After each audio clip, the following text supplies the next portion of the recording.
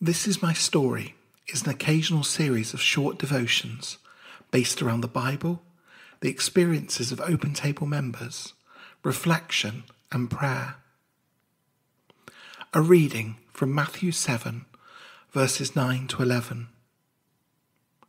Is there anyone among you who, if your child asks for bread, will give a stone? Or if the child asks for a fish, will give a snake?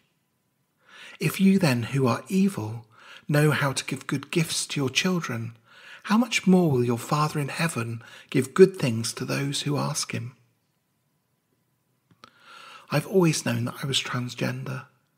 Outside the classroom of my Year 2 primary school teacher, it crystallised in my mind for the first time. But far from bringing me peace, it brought me fear. I resolved to never reveal this secret to anyone else.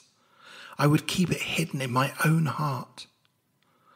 But as well as being confusing, that started a pattern of internalised hatred and transphobia. The only person I felt I could tell was God. I wasn't a person of faith and my family didn't go to church, but aged 6, I began a nightly ritual that lasted for years. I would time myself for an hour when I got into bed. I prayed that I would wake up and that God would have fixed the problem, that I would have woken up with a new gender. By 17, confusion completely reigned. God had not answered my fervent prayers, and so my tactics changed.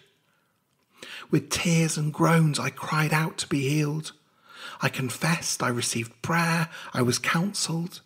I tried my hardest to stop being less than what I thought was the best God had for me.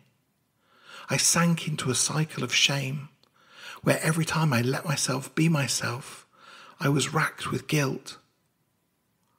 And then, aged 38, our magnificent, beautiful, and loving God intervened. One piece of scripture, the one I read earlier, changed everything.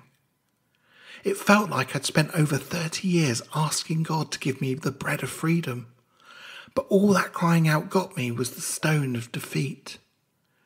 I realised that either this scripture isn't true and that when you ask, your Heavenly Father gives stones instead of bread, or that being transgender was bread and I was mistaking it for stone.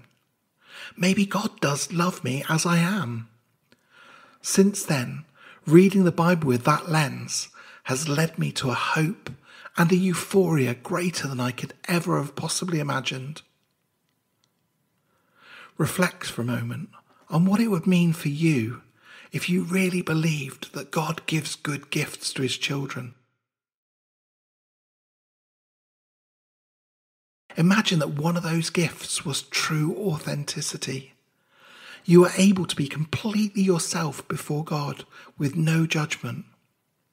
Think what a difference that could make to your life and to your faith.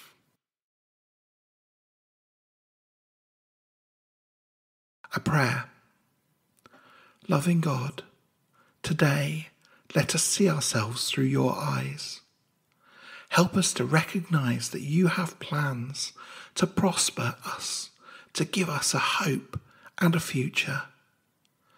Grant that we may spend our lives knowing that you are our refuge and our strength. Amen. Sarah Hobbs is the co-chair of the Open Table Network. She is also an ordinand training within the Church of England. This devotion was read by the author.